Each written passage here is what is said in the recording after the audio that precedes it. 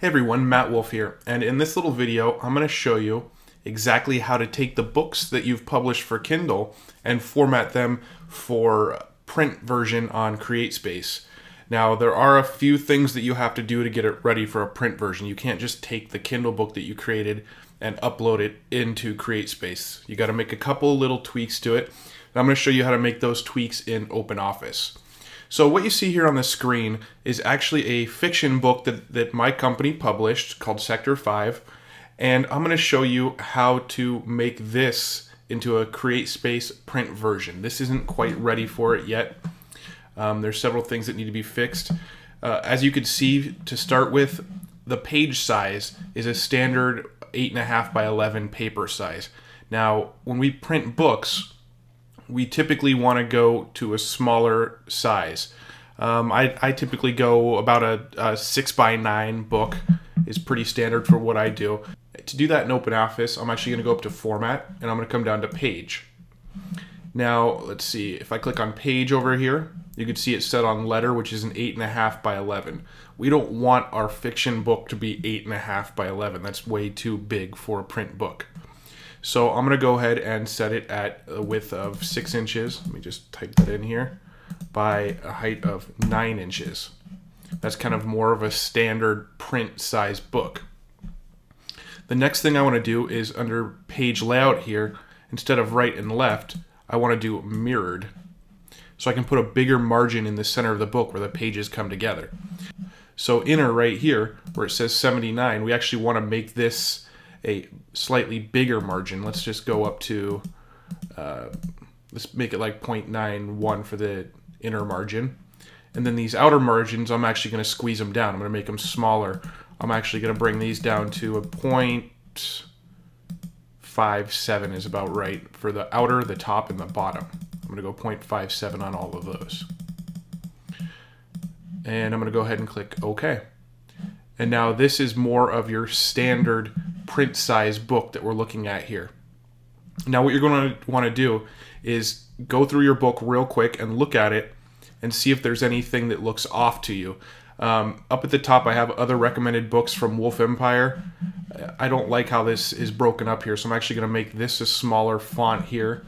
Let's take it from an 18 down to a 16, a little bit smaller. Let's go to a 14. So that puts that on one line. And let's see, I could go ahead and leave that alone. Actually, I'll just do a little page break there so it looks a little better spaced out.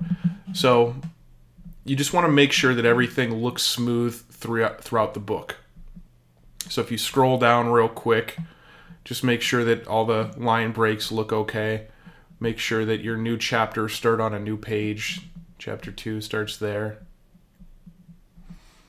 So, take your time, scroll through the book. See, here's an extra page break that doesn't need to be there. I'm going to go ahead and clear off this page break there. That didn't need to be there. I'm not going to go through the whole book, but you get the idea. Just go through it and make sure that everything looks clean to you. Because the way it looks in your viewer here is the way it's going to look on the print versions. You want to make sure it looks nice and clean and ready for print format. So let me just finish scrolling to the bottom here. I know at the bottom I've got another area where it shows other recommended books, so I'm going to go ahead and fix this real quick. Bring it down to 14. Space this onto 2 lines so it looks a little cleaner. And there we go. Now I'm going to scroll back up to the top here. And what we need to do now is I'm going to fix the table of contents, because right now it's formatted for Kindle, so it doesn't need page numbers in the table of contents. But since we're going to do this as a print version, we actually do need to have page numbers on our table of contents here. So I'm going to go ahead and right click in my table of contents, and I'm going to click Edit Index/Table. Brings up this screen here. And as it's set right now, we've got links with no page numbers. So what I'm going to do is I'm going to go ahead and delete this here. That's the link start. We don't need it to have a link. So on a Mac, it's the FN button plus delete button will delete that. I'm going to go ahead and delete this, delete the link end, and delete that. So now what we have is just the name of the chapter. So what we need to do now is we need to have the little dots that go across and then the page number. So I'm going to go ahead and put a tab stop in here. Then the fill character, I'm going to go ahead and put dots. And I'm going to click align right. You can see on my little preview here, it put these dots across. Now I'm going to click in this box next to the T. I'm going to click page number. And now it should put the page number over on the right. So if I go ahead and click OK, you can see it just changed my table of contents to show chapter 1, the little dots, and it puts the page number over on the right. So that's exactly what I wanted to do.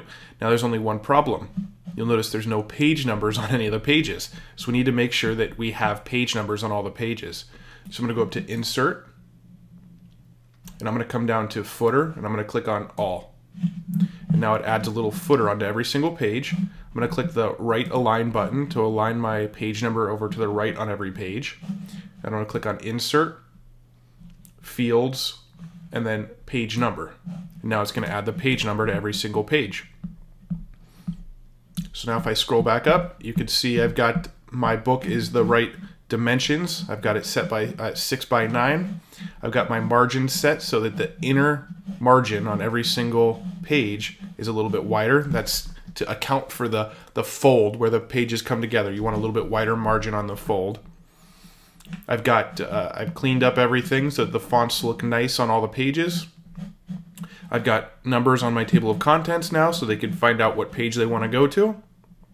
And I've got page numbers on every single page. This book is now officially ready to upload into CreateSpace.